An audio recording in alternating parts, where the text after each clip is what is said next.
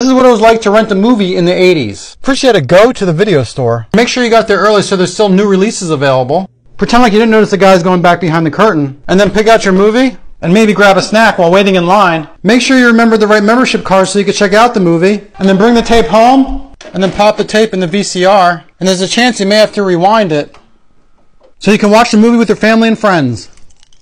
And when the movie was over, you had to rewind it again so you wouldn't get charged a fee when you go back to the store to return the tape.